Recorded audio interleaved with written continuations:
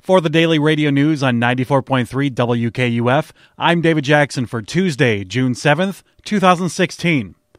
A study on the lead levels in children aged 6 and under was released this week by the Michigan Department of Health and Human Services. Ron Fonger of the Flint Journal reports that almost 5,000 young children across Michigan had elevated lead levels in their blood during the 2015 MDHHS testing. The department apparently tested over 140,000 children last year, and 3.4% of all children registered as having elevated blood lead levels.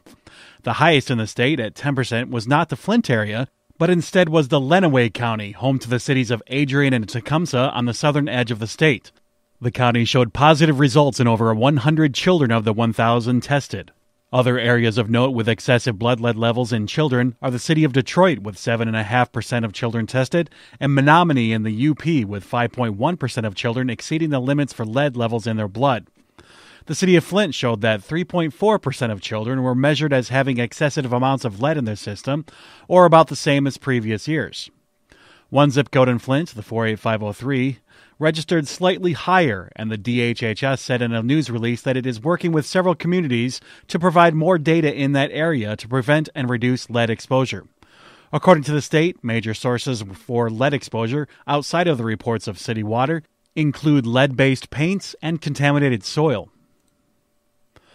Governor Snyder appears to have kept his word on drinking filtered city water for a month. Jaquanda Johnson of the Flint Journal reports that in an unrelated press conference at Mott Community College, the governor was asked about his pledge, to which Snyder said that he fulfilled his promise and still drinks the remaining water at his office on occasion. Snyder promised Flint residents in April that, in a gesture of solidarity, he would drink filtered water from Flint for a month to show that the filters work as expected.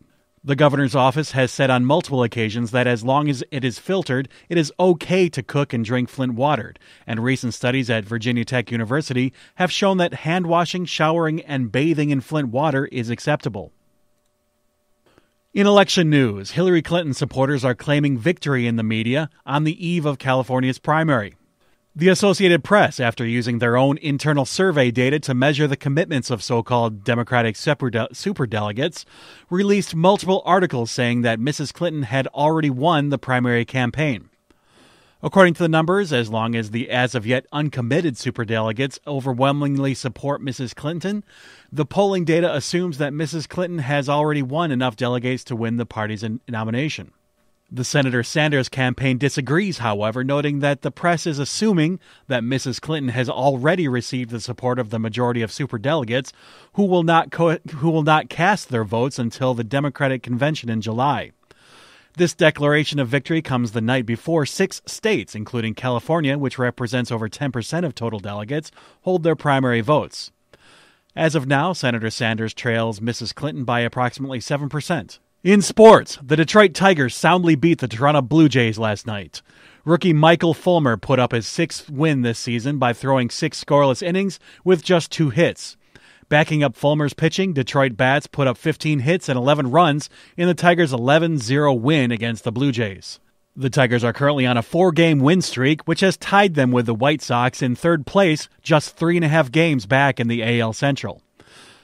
In Game 4 of the Stanley Cup Finals last night, the Pittsburgh Penguins scored in every period to put up a 3-1 victory against the San Jose Sharks. The Penguins now lead the series 3-1, and on Thursday for Game 5, the Stanley Cup heads back to Pittsburgh, where the Penguins have the opportunity to win the series at home.